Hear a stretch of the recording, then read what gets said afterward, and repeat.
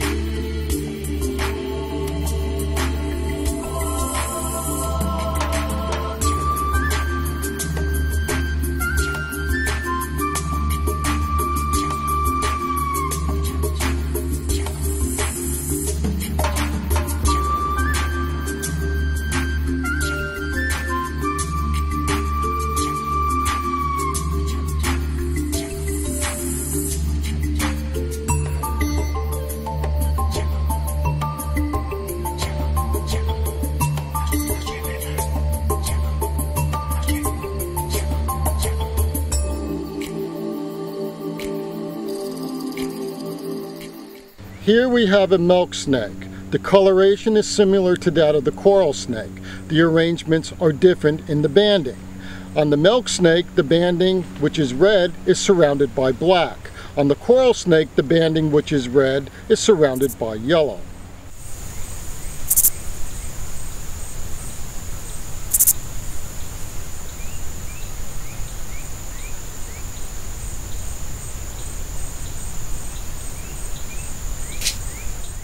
The banding arrangement of the coral snake in the picture below is slightly different than the milk snake.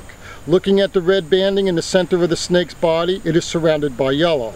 Looking at the picture in the above, which is the milk snake, looking at the red banding, it is surrounded by black.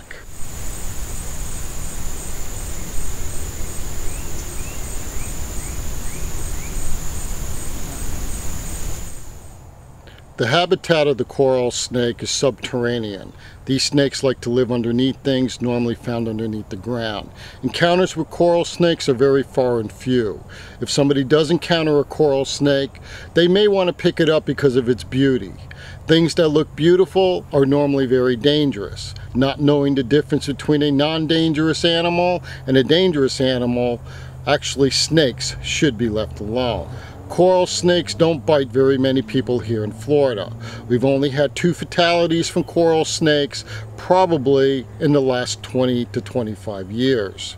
So coral snakes aren't very dangerous if left alone.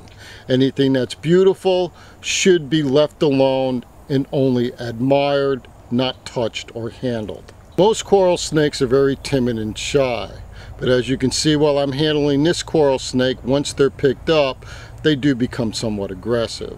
When handling these snakes, they may try to defend themselves. Coral snakes will actually open their mouth and try to chew into any object that's around the area of the mouth itself. Coral snakes, in relationship to their cousins, which are the cobras and the kraits, these animals have a fixed fang. That means their fang is always pointing in a downward position, not folding back into the roof of the mouth. Coral snakes carry a neurotoxic venom. Neurotoxic venom attacking the central nervous system, causing paralysis, respiratory, and cardiac arrest.